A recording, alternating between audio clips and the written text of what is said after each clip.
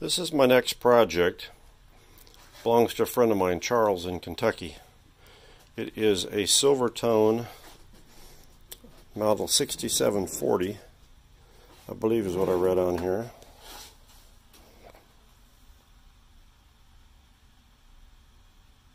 How about 6074? Okay, 6074 Silvertone. It was sold by Sears. It's a tape recorder.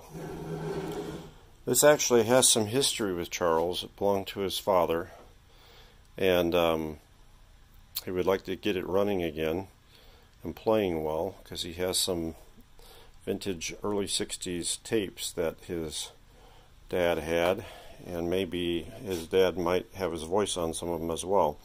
So it has some sentimental value to Charles. So I told him that I would bring it home and go through it and see if I could get it fully functional for him. The electrolytic can, they're dried out. We couldn't get them to take any voltage. We also have an electrolytic down here, same thing with that one.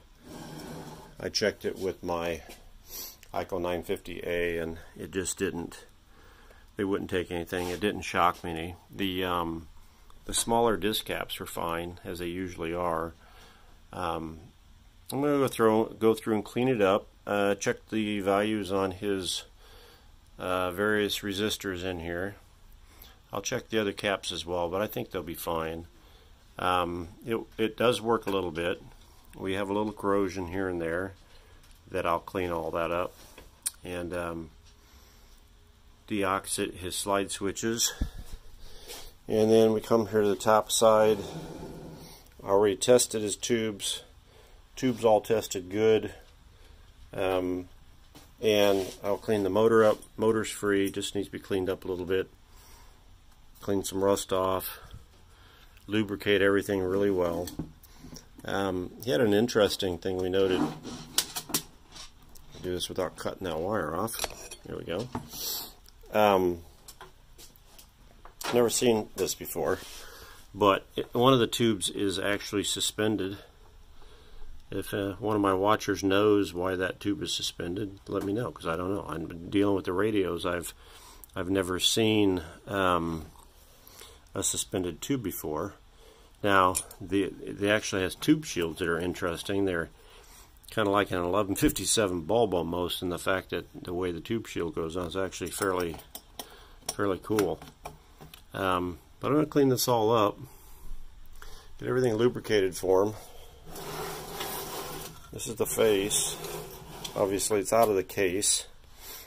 He's got the case, and he's going to clean that up while I have this.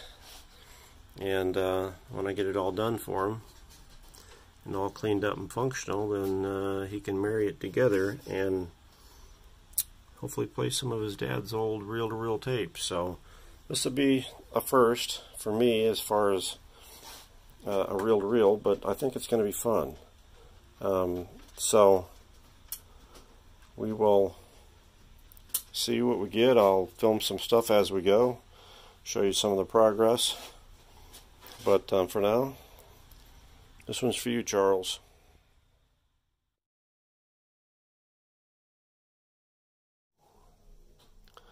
I just got through cutting this cap open. Got it out of the recorder here.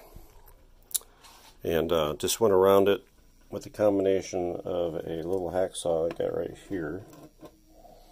And then I finished it with a razor knife. You can see I kind of went around that. I'm going to heat it up a little bit and pull the guts out. Okay, so I cut it all the way around like I just showed you, and now I'm getting ready to see if I can get this. I started pulling it.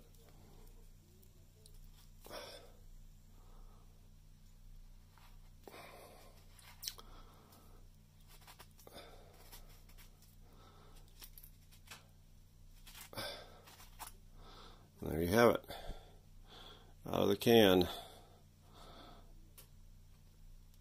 I'll get all the capacitor. You can see the capacitor is the foil wrapped around paper, and with some electrolytic material between it. That's what dries out and shorts out electronically. So I'll clean this up and then we'll get to stuffing. I started on doing this and I thought maybe you guys might want to see what it looks like. So there's that terminal. That was that particular capacitor, which was the initial unwinding, which was all this. That's actually the part that attaches to the terminal there, as you can see by that. It's isolated by the paper. So right now I'm unwrapping the next one,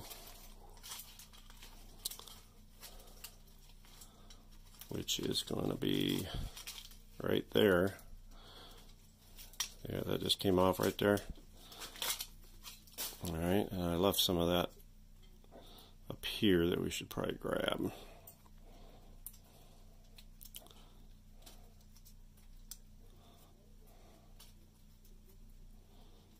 Alright. And then we just keep on unwinding.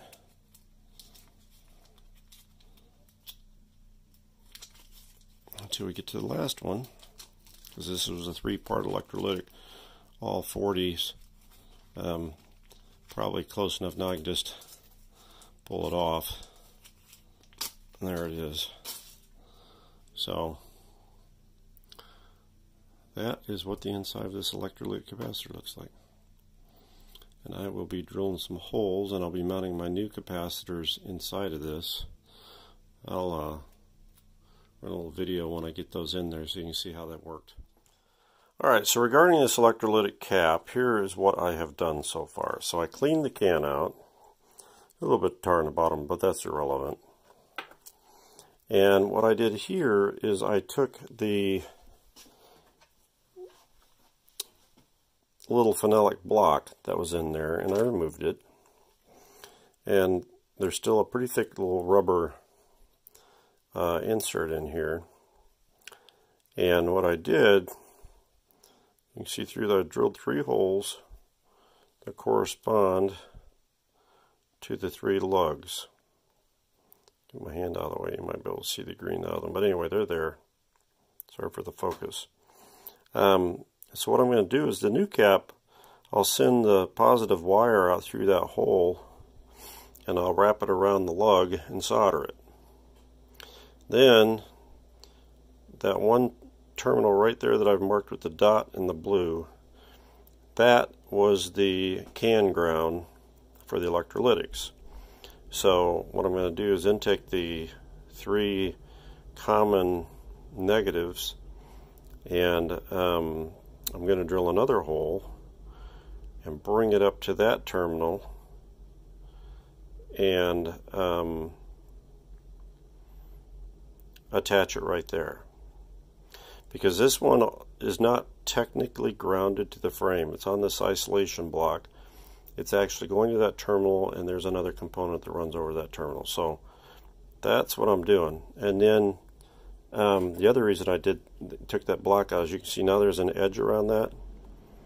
And I will be able to fit the can in that edge and slide it right in there, and I'll have a positive engagement of about 1/8 of an inch all the way around that rubber, and I'll put some epoxy around that, and once I shove it together it'll be like it never happened, but it'll have new electrolytics and still look original.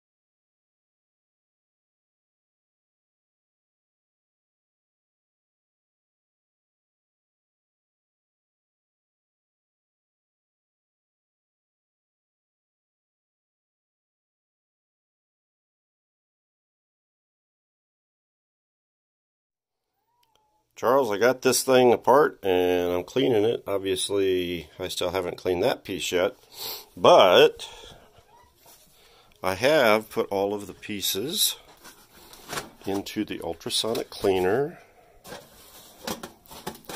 and I think they're going to turn out really good. You can see the water's pretty dirty from all that, pretty scummy.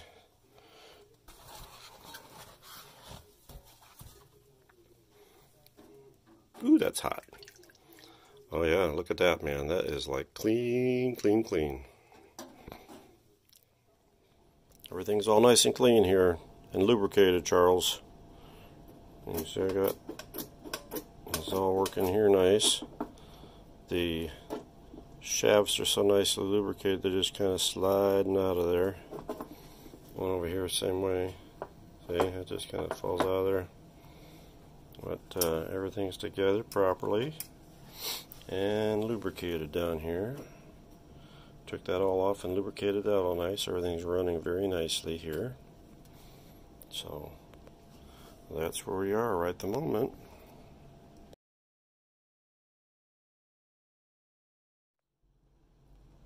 So Charles, I've completed the mechanical portion of the restoration on your Silvertone recorder, and I think it turned out pretty good. I completely disassembled this thing and cleaned everything and lubricated everything. I put some of the stuff into my ultrasonic cleaner, all the levers and springs and pulleys. Anyway, it turned out pretty good. I'm pretty happy with it.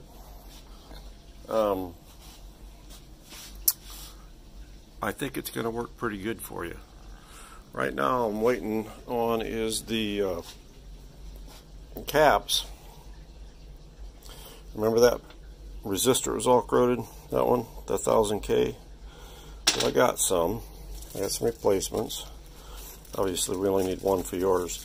But the interesting thing was, it wasn't just corroded.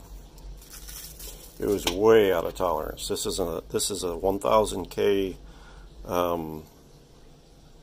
You see, there's a 1000K 10 watt, and this thing, when I measured it, was measuring like 2.5 mega ohms. So it had other issues. So here I got the 1K 10 watts to replace it with. I've got your can all ready to go once I get the new caps for it. And this one,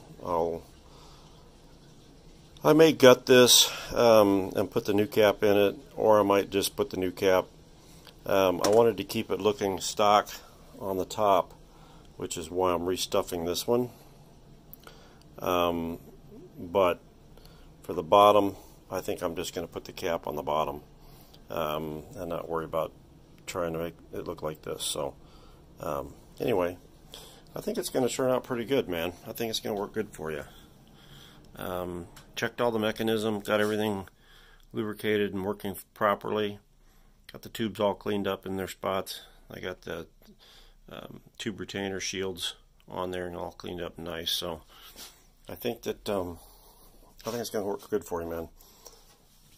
I also have a lot of pictures that I'll attach to the end of this video, kind of the before and after of everything. So anyway, this one's for you, man.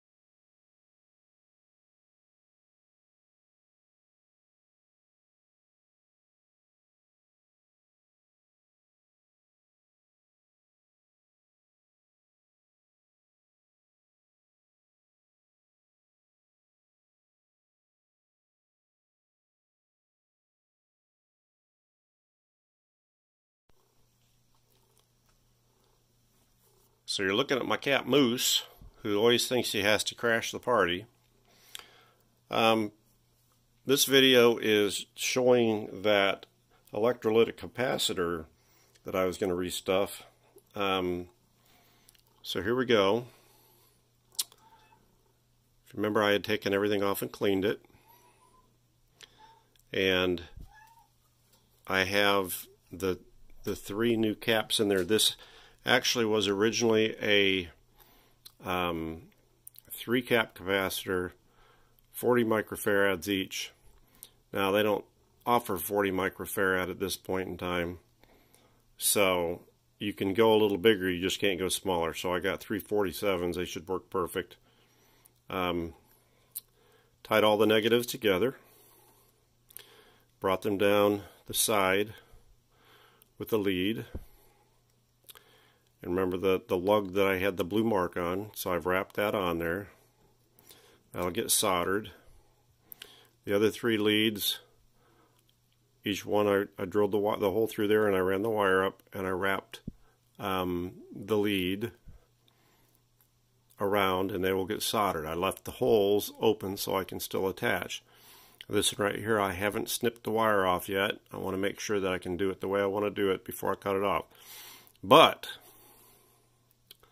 this should have been pretty straightforward.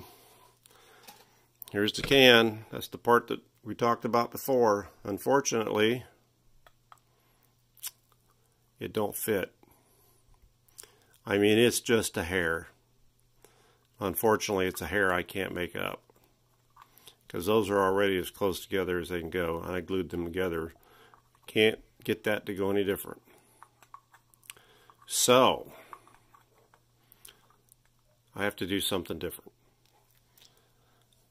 So I went to my local hardware store and I bought this plumbing extension tube, and it just so happens that this fits in there perfect, and that will slide in there snug. So that is going to be the plan. I saw this off, and then for the top,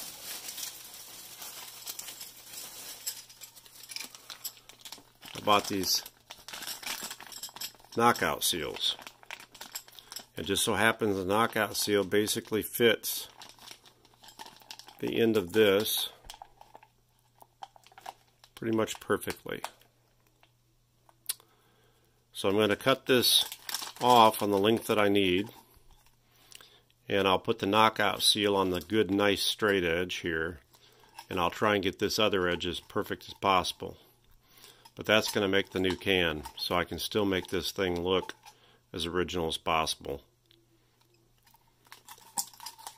This recorder has some meaning to Charles, so I want to get this thing as nice as I possibly can for him. So that's the plan. We're going to cut that off, we'll put it all together, and then I'll come back and I'll show you what I got. So I got the new electrolytic can built, and this is what it looks like. I'm actually pretty pleased with it. I think it turned out really nice.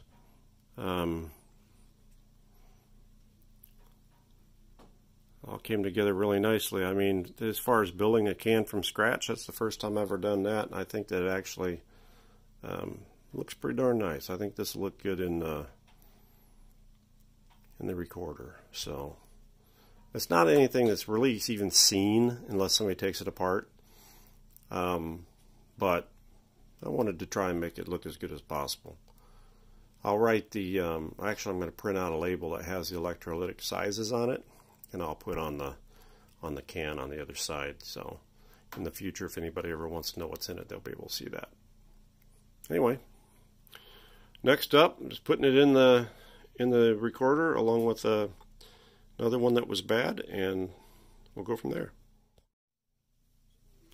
So I made a label for it so that in the future people will know how this thing is equipped with it. It's got 347 microfarad capacitors at 450 volts working voltage. So that's how I did it. And we're going to install this thing now. Okay, here we are back. I've righted it back up, put it on the block of wood. As you can see, Charles, that's that new can that I put together for you. Looks good in there. Got everything all cleaned up.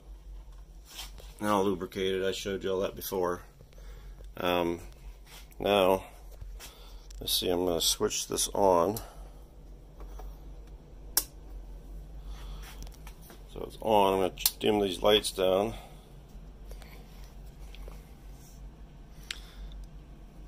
Well, you can see that we got light on our tubes lit there. Back there where everything is lit, everything's doing good. Okay. Alright, so now, see if I can do this. You know what? I'm going to put this on a tripod. Hold on a second. This is the final installment on your 6074 reel-to-reel, Charles. So here's where we're at. It's all done. Everything's back in place. Everything's cleaned, back in place. I deoxided your slide switch there. There's the new capacitor up there that replaced that 25 microfarad. I had to change a few resistors that were way out of tolerance. There's the bottom of the new Electrolytic I put together with the 347s. All the blue resistors are the new ones I changed out. Cleaned it all up. Checked the voltages. Checked the ohms. There's the new 10 watt 1K resistor. Epoxied it to the body so it wasn't just free floating. And let me flip this thing up now so you can see it. Hold on a second. Okay, we're on the tripod now. See if I can keep from kicking the tripod. See what I'm doing here. So we're on already. So now I'm going to turn the motor on. There we go. So she's running, as you can see. Now I've engaged. You can't see it spinning, but this particular one is spinning. I'll cock it up, maybe you might be able to see it.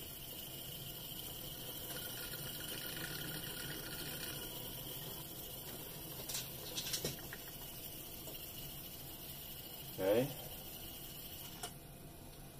And let's see. I'm not sure how to run your recorder here, bud, but let's see. I think I pushed this in.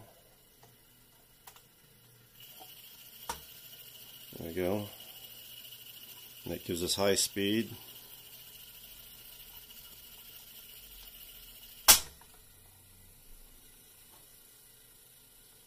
And I got this one up here.